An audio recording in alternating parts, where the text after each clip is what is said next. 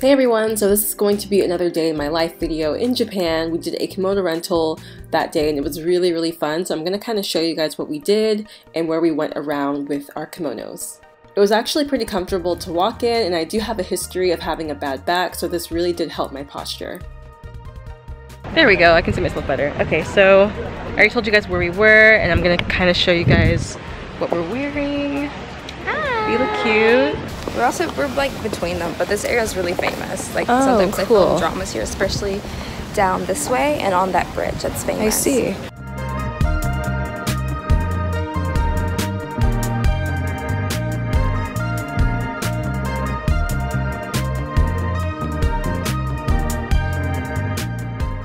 So we just finished taking pictures. A lot of people asked us to take pictures with them, which I was really shocked about. Worried about like my makeup today. I was like, oh, it does not look good at all, but it was such a stupid worry. It's just one of those days, you know, it's a process. Everyone's gonna be like, oh, you shouldn't be worried about your looks, but some of the time that is a worry of mine and I just take it too seriously.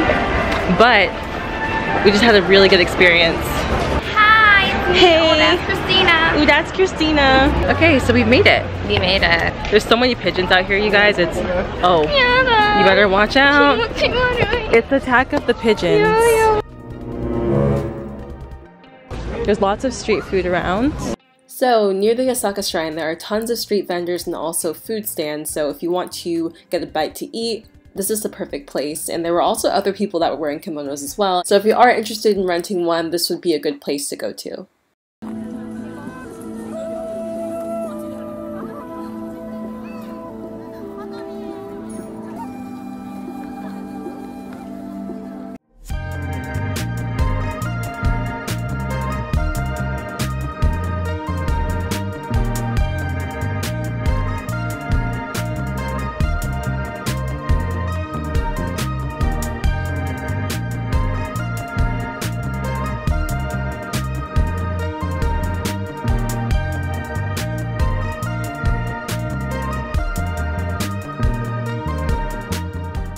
After doing some sightseeing, we went over to a famous coffee shop in Kyoto, which is called Percent Arabica, which I'm not sure if I said that right, but a lot of people come here and it just has a really nice aesthetic on the inside. It's very clean and just, it's really cool looking. So I didn't feel like having coffee at that moment, but I did get myself a lemonade.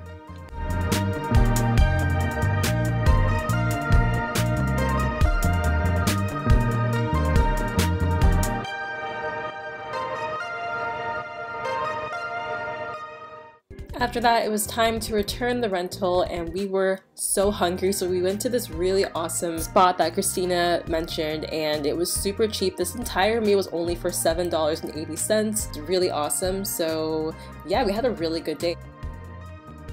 And that is it for this super short vlog. I just wanted to show you guys what we did that day whenever we did the kimono rental. I do have a lot more Japan videos coming out for you guys, so stay tuned. I'm just trying to edit all of them before I go to Tokyo tomorrow. So yeah, I'll talk to y'all later. Make sure to go ahead and subscribe to my channel, and I love you guys, and bye.